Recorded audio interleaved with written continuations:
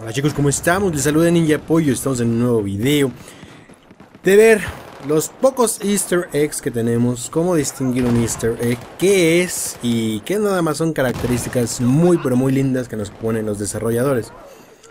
Muy bien, ustedes ya saben el tipo de easter eggs que nos tiene acostumbrados DICE, como por ejemplo el rugido del tiranosaurio, el megalodón enorme que nos aplasta, la explosión gigantesca en Hainan y obviamente esperamos algo más grande. Pero vamos a empezar a dividir las cosas, lo que hemos encontrado y en dónde está a cabo la investigación, porque algunos de ustedes se pusieron tan nenas con un video que subimos, pero es que no han entendido o no están al pendiente de lo que se está haciendo en la comunidad internacional de parte. Pero en primero vamos a empezar a describir qué es lo que estamos haciendo y qué se ha encontrado. Muy bien, hay cosas que se pueden considerar como características extras porque los desarrolladores tienen un cariño muy grande hacia sus juegos y podemos encontrar múltiples cosas. Por ejemplo, en los distintos mapas aquí podemos ver un periódico que hace referencia a Battlefield 3. También en el mapa del mercado de la perla tenemos uniformes que tienen escrito Battlefield 3 en la parte de atrás, muy orgullosamente vestirlos, ¿verdad? También nos encontramos que hay una publicidad que no hemos puesto mucha atención, que nos recuerda a Mirror's Edge, porque este es el logo de Mirror's Edge.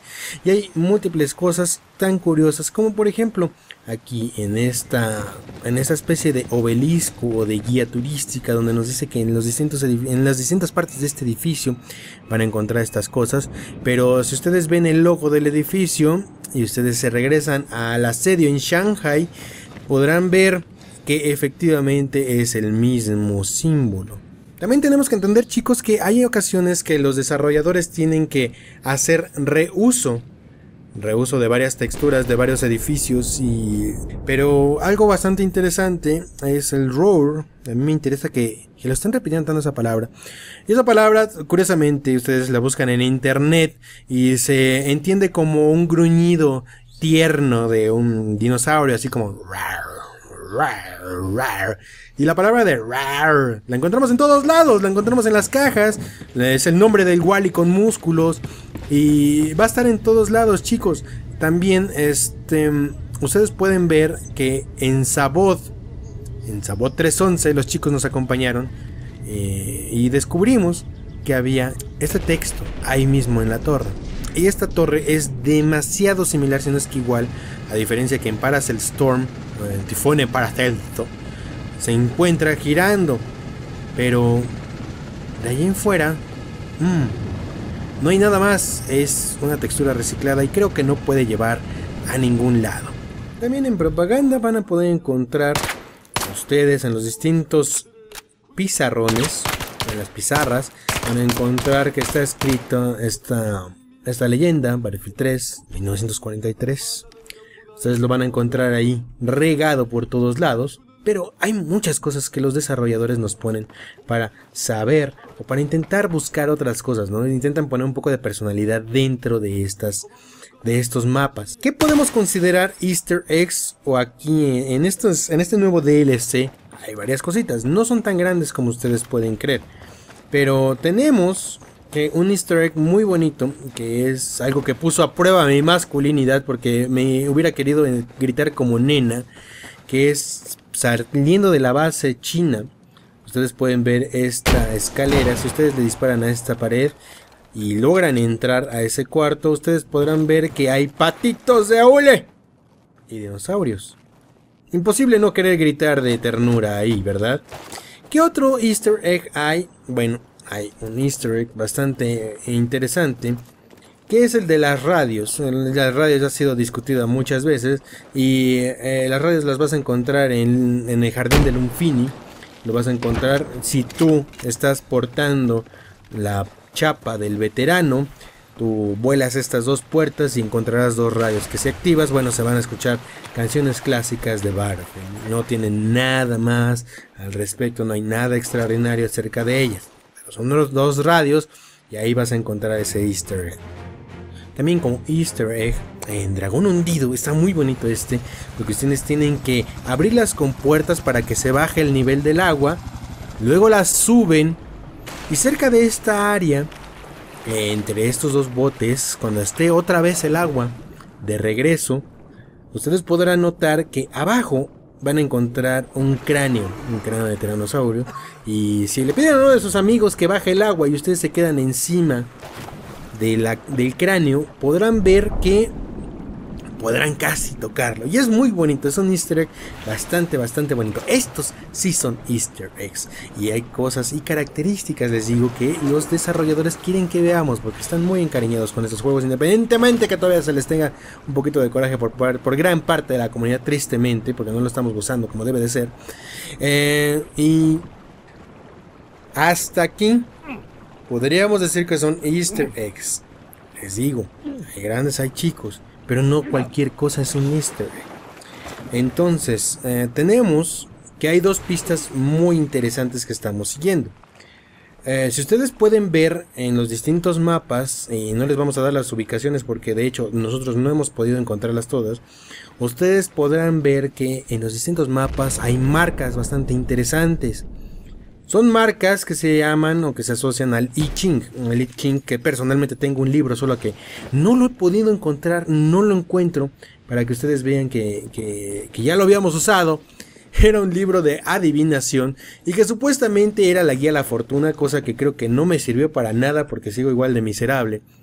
Pero aparecen bastantes símbolos en los distintos mapas y esto hace reflexionar.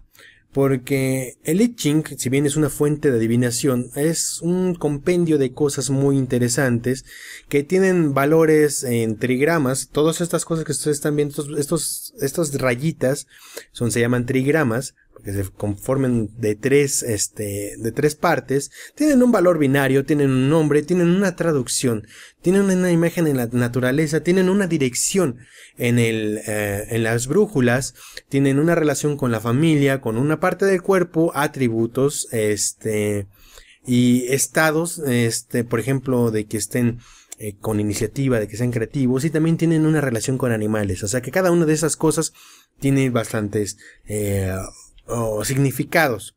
Muy bien, otro factor bastante interesante es el hecho de que en este mapa de Dragón Hundido encontramos que lo que les habíamos dicho, que creo que fue la única aportación que pudimos hacer, pero no lo comentamos en Reddit, así que no quedó como aportación de nosotros, de la sección áurea, que se traduce como la secuencia de Fibonacci.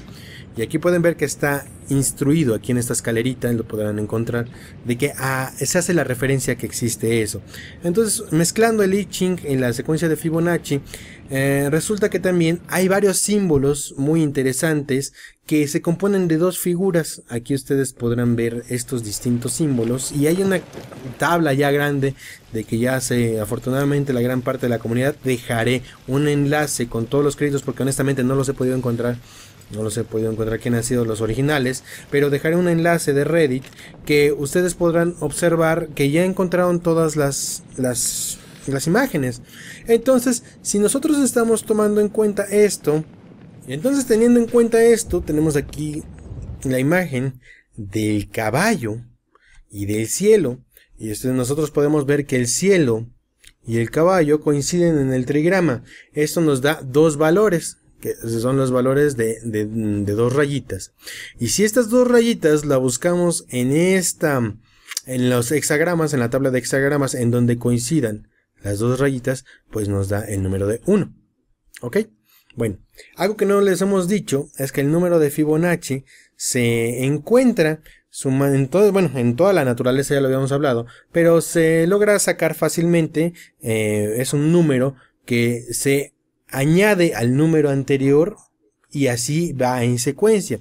Empecemos con el número 0, después empecemos con el número 1, luego 1 más 0 es igual a 1, luego 2 más 1 es igual a 3, 3 más 2 es igual a 5, 5 más 3 es igual a 8, 8 más 5 es igual a 13, 13 más 8 es igual a 21, 21 más 13 es 34, 55 más 34 es igual a 89, 144 más 89, etcétera, etcétera, etcétera, etcétera. Así se saca el número de Fibonacci. Entonces, estas cosas estas imagenitas, si nosotros seguimos analizándolas, por ejemplo, el noroeste más hombre fuerte, siguen estando en el mismo valor de trigrama. Este valor, si lo buscamos en la tabla, pues también nos va a dar 1. El que estaba perdido, que ya se encontró, que es oreja dragón. Si nosotros buscamos oreja y luego dragón, ¿dónde está dragón? Aquí tenemos estos valores. Y así nos vamos, que lo buscamos y nos va a dar el número de 3. ¿Ok? Y así vamos buscándolo. Ustedes vean cómo los chicos amablemente los han estado acomodando. Y resulta que tenemos estas cosas. No hay mucho que ver. No hemos descifrado qué ha pasado. Y tristemente no hemos encontrado alguna relación con esto. Así que si nosotros, algo que están haciendo, no entiendo por qué lo están haciendo, no igual y soy muy torpe para entenderlo. Si nosotros le damos un valor alfabético a estas cosas, pues tenemos que nos va a dar A, B, C, E, H, M, U. Entonces no sé si tenga algún valor, no lo hemos comprobado, no hay nada al respecto y es desesperante. Pero seguimos buscando, chicos, hasta aquí es donde vamos con los trigramas, la secuencia de Fibonacci, y es un poco enredado, pero afortunadamente en la comunidad, y queremos ser parte de esto, porque la mayoría de la comunidad habla inglés y se mueve por todo el mundo, ha encontrado estas cosas. Otra pista muy interesante es la que encontramos en el jardín de Lunfini. Es un mapa con un texto chino al lado. Y les dejo aquí la textura para que ustedes le pongan pausa. Si ustedes tienen un teléfono Android y no tengo idea si los iPhones los pudieran hacer o tengan esta aplicación, yo creo que lo deben de tener. Si ustedes tienen su Android, váyanse e instalen en Google Play, instalen el traductor de Google y les va a poder dar la capacidad de traducir este texto. Y el texto traducido que está ahí al lado, alguien sacó la textura nuevamente, no sé quién fue, pero dejo el enlace en Reddit. Encontró el mapa de Paracel Storm con este texto y el texto básicamente se dice: créanlo, el monstruo es real. Y bueno, resulta que hay una caja que es muy difícil de que aparezca, que el señor Jackfrax, que ustedes aman y adoran, y habla inglés y no le están tirando mierda, encontró un suscriptor de él, encontró una caja en el mapa de propaganda, encontró que esta caja del Roar es muy difícil que aparezca. Afortunadamente, nosotros tenemos suscriptores bastante interesantes y encontró la caja. Es Marco Conde. Muchas gracias, Marco, por tu aporte. No sé la plataforma en la que esté jugando, pero él la encontró, o sea que la caja es cierta. Y bien, en esa caja tiene dos cosas interesantes. Tiene dos texturas, que es Roar y JJJU, que es un desarrollador de DICE.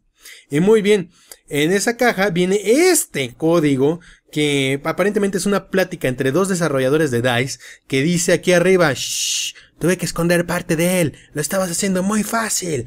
Y básicamente tenemos el mapa de Paracel, algo que, si bien hicimos el video, y no importa esto que les voy a decir, no importa que sea o no sea cierto lo que nosotros le pusimos ahí, que tenga o no tenga esas letras que intentamos encontrar, pero esto le da pistas a la demás gente para que intenten nuevas técnicas.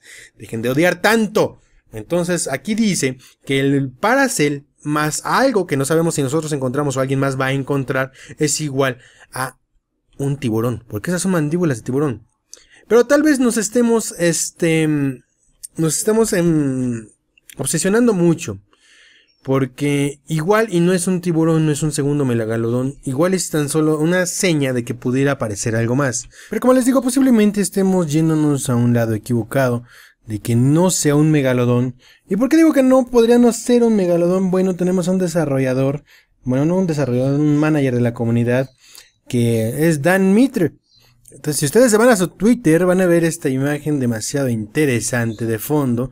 Y si nosotros la analizamos, inspeccionamos el elemento, que aquí nos sale el elemento. Y el elemento del fondo, ¿qué es? ¡Wow! Es un Kraken a punto de devorarse un barquito. Y en Paracel, si mal no recuerdan, hay un barco, más bien un portaaviones que no tenemos ni puta idea de cómo demonios se rompió. ¿Habrá sido decisión de un diseñador haberlo roto así? ¿Habrá sido un motivo extraño? ¿Estará el Kraken por ahí? Bueno, posiblemente, no sabemos, les digo. No estamos seguros si sea Megalodón, si sea un Kraken. Pero a mí lo que se me hace muy triste es que les quieran ver la cara. Y hay muchas personas que han estado intentando subir estas cosas, sobre todo personas nuevas en esto del análisis de Battlefield. Y no están tomando en cuenta todos los factores, porque la mayoría de los sonidos, si no es que todos los sonidos de alguna bestia mítica, por ejemplo el del tiranosaurio, aparecía un nombre particular de sus ruidos. En el caso del Yeti, y ustedes lo podrán ver en el video del Yeti que les dejo aquí, al final yo les puse todos los nombres de todos los archivos que tenían el audio del Yeti, y precisamente me enoja que cuando a ustedes les presentan unos posibles sonidos del Kraken no se estén dando cuenta en el nombre de los archivos. El nombre de los archivos no dice nada, dice turbina, turbina y más turbina, y obviamente si va a decir turbina, pues de qué parte creen que sea. Será del Kraken, yo creo, ¿verdad? Entonces les digo, ahí se nota que son un poquito nuevos en esto, porque a menos es una pista muy sólida la que nos han dado los chicos de DICE, de estar buscando las cosas de la manera en la que nosotros las buscamos, porque para entrar a los archivos de sonido es un relajo. Básicamente los que tienen que entrar son hackers, son archivos que no están en un formato normal, tienen que descomprimir todo el juego, tienen que buscar dentro de los archivos del juego, tienen que sacarlos y cuesta muchísimo trabajo hacerlo. Son hackers los que se dedican a hacer eso. Y realmente, bueno, si el nombre del archivo te está diciendo turbina, pues lo más seguro es que sea la turbina, no, del Kraken. Y en este caso no se ha encontrado absolutamente nada en Paracel. La nueva actualización no trajo nada al respecto, así que les pedimos un poquito de paciencia, chicos. Vamos a intentar hacerlos todo bien. Y obviamente también hay muchísimas pistas falsas. Aquí les dejaré unas cuantas imágenes de pistas muy falsas. No confíen en medios que no los comentamos o que no les comentemos en Facebook. Estén al pendiente de eso. Es algo que tenemos que estar tomando en cuenta y decírselos a ustedes. Y obviamente, chicos, un poco más de tolerancia, porque les recuerdo que esta comunidad de Battlefield es una comunidad internacional. Es muy egoísta pensar que solamente somos los latinos los únicos que tenemos validez aquí. Si bien este canal es latino, bueno, la verdad es que toda la información viene de fuera, y tristemente, les guste o no, ningún latino, ningún youtuber latino, ni español, ni nadie que hable en español ha logrado descifrar algo al respecto. Así que respetemos la diversidad de idiomas, y yo creo que necesitamos a gente que sea fanática de Battlefield, que maneje bien el inglés y que sea de otras partes del mundo, porque yo no creo que ustedes me puedan ayudar a traducir los textos chinos, los textos coreanos, o de inclusive el bengalí que acaba de salir. Hay muchos textos en bengalí que no tenemos ni puta idea de qué significan, y tristemente no creo que tengamos mucha gente en Latinoamérica que le gusten los juegos, sea fluente en inglés y nos pueda ayudar. Así que, tolerancia, paciencia y revisen sus fuentes, chicos. Si la pista se ve muy fácil, lo más seguro es que sea falsa. Estamos al pendiente, chicos. Cualquier cosa que logremos descubrir se los comunicaremos. Este trabalenguas que ya se me hizo, ya me cansé de hablar tanto. Y estén al pendiente de nuestras redes sociales, de Facebook y Twitter. Se despide de ustedes, Ninja Pollo, y nos vemos a la que sigue.